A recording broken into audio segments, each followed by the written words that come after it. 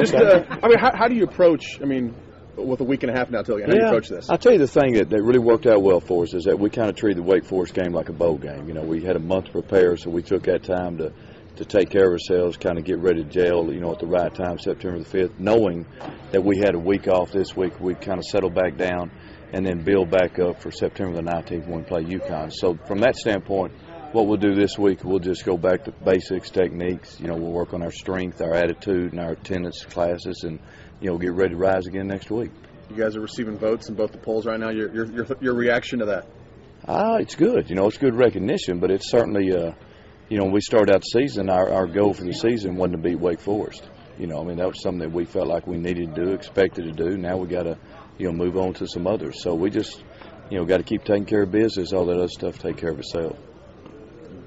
What about Joe Pye kind of guarding the Big 12 Player of the Week? Yeah, I saw that. I'm really happy for him. You know, I mean, because he's as good a team player as you could have on your football team. Plays with passion, intelligence, intensity. Practices the very same way. So, you know, anything that happens good for him, I'm really happy for him. You voted for him for ESPN All-American Player of the Week yet? Or? You know, really, I didn't get a vote, but if I did, I'd vote for him, no doubt. You can get on there and vote, Coach. I need to then.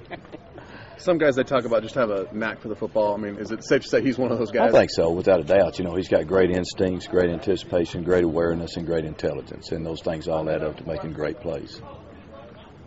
How's that, man? That's pretty good. Thank you. You got a script right here? I need one. That's pretty good. Take it easy, Coach. Thanks, Coach.